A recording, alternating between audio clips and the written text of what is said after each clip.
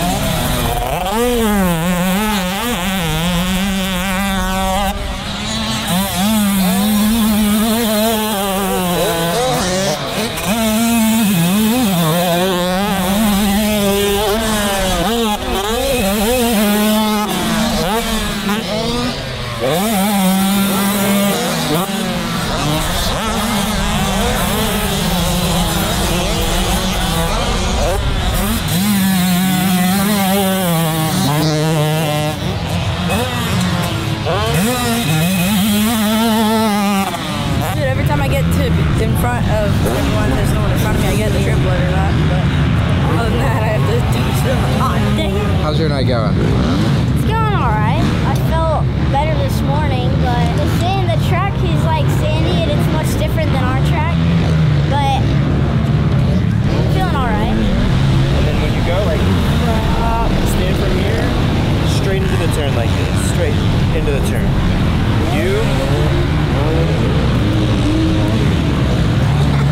Literally, it's painful to watch. Kiah, this here is good, but you need to get this right. Like, you're like this. You're like this. You can give me all the excuses in the world. You gotta be like this, okay? You're like this, and then that's when you pull the button. You're like this. You gotta jump like that, like this, like this, like this. The only thing I want you to work on is this bit, and then from here, like this, not like this. You get behind it like this. Just get up, don't be scared. So, I don't care how slow you guys go in the next one, I just want you to work on that. That part is way more important, because when you get that, when it sticks, we're good. Hey, you're like this. Alright, this is it, last moto. Well, we're out of fuel. We're out. Oh, my hand. The ETS is dry. Teenage growing, painful stage for me to watch. What? Nothing. Like, I put him on a 125 and he immediately goes and does what I want him to do. But he's just in that weird phase where Big Wheel 85s is our group, but we're not ready for the 125 yet. We're just teenage, growing, lanky, skinny. Am I doing good sometimes when I don't have the front brake? Alright, Chad, what Sometimes. about this? Yeah, Kiah. No, if you lean over. Wow. Look at that. Like, get your butt back. Look at that booty bag. You shouldn't even need your arms. You should be able to just stand there. Hinge here. Like that? Yeah. But butt back. You should be able to go here, and you actually should be able to reach further forward by going back. Does that make sense? It's not gonna make sense. I'm still over here doing founders. Chad, this is how I feel when I take you dancing.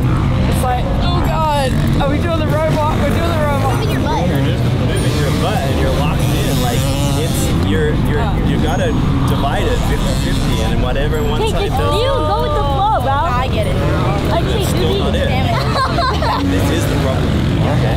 Everything you just did, you went forward. You gotta go back. You started to do it, and you collapsed forward. It's like that is what's happening out there. Get it back. Okay, just like school. If you don't understand, you're never gonna have it. So let's have it before we go out. At Mountain Motorsports, we don't just sell power sports. We sell opportunities for adventure. Mountain Motorsports operates 10 dealerships across Georgia, Tennessee, and Alabama with tons of in-stock inventory of motorcycles, ATVs, side-by-sides, watercraft, and more. It's our mission to help you find and customize the perfect machine for you and your riding style. Not only are we committed to getting you on the perfect machine, but with over 200 years of combined experience in our service departments, we also support you through every step of your adventure ahead. Together, we make the road less traveled the most thrilling adventure of your life. Your ankle movement is where everything creates, right? You have a perfect stance. I cannot actually get you in a better position. It's what you're doing with your ankles that you have to be able to understand, like this one right here. Like, look at that. Like, I could stand here all day and you just like, and it's like on the rollers. Like, you're just like, doesn't matter if it's a small bike or a little bike. Like, look at that. You know how like jet looks effortless, right? I mean, dude, look at it. Like, what do you got to do? Bike comes up, you go like this, and like, you know, other people are like, Now drop your heels. Literally, drop your heels. So it hurts your calves. Actually, you really want it to hurt your calves. Hey, bend your feet up and down.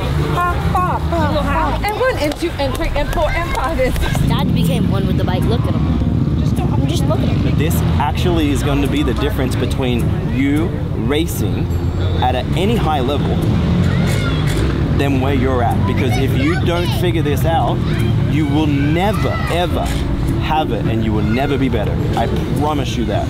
Okay? You're taking this way too heavy. Like, this is a very simple, you just gotta figure it out. Well, this should make for some entertainment. If all else fails, this should be a good episode of ridiculousness.